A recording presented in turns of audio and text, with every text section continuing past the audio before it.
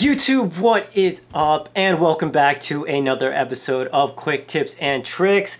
In this series, I aim to essentially give you guys bite-sized tips and tricks that you can use in your everyday editing workflow in Lightroom and Photoshop. And specifically in this video, I am going to show you maybe some things you haven't known that you could do within Lightroom and the crop tool. So without further ado, let's go ahead and jump on my screen and let's get started. Now, in Lightroom, I have this image that I recently shot, and to get started, we're just gonna go ahead and hit R, and that's gonna basically bring up our crop tool. And if you notice, the horizon line is definitely not straight. A very easy and quick way that I like to do this is you click right here on the angle tool and essentially click once and then let go on your next point. So you're essentially drawing the horizon line from point A to point B. Let go, and Lightroom does the rest. It's absolutely amazing. It helps you get the horizon line straight every single time, which is a huge help because this is like the last thing that I'm thinking of when I'm shooting photos, and for the life of me, I definitely cannot take a straight photo.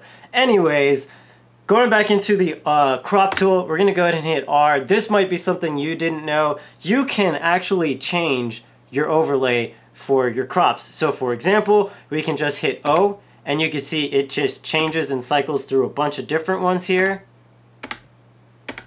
Super cool. This one I find super helpful, especially if you're printing photos. You can see exactly your aspect ratio is, or what it would be for a 4:5, 5:7, etc., etc. Super, super helpful. Just keep in mind that you can do that here.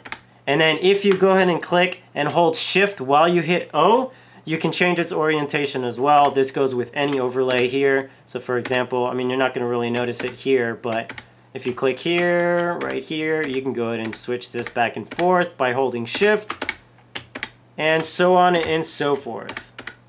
As always, thanks for watching. And if you like this video, please give me a thumbs up. It would mean the world. And if you haven't already subscribed, please be sure to do so, as I'm coming out with new videos for you every single week.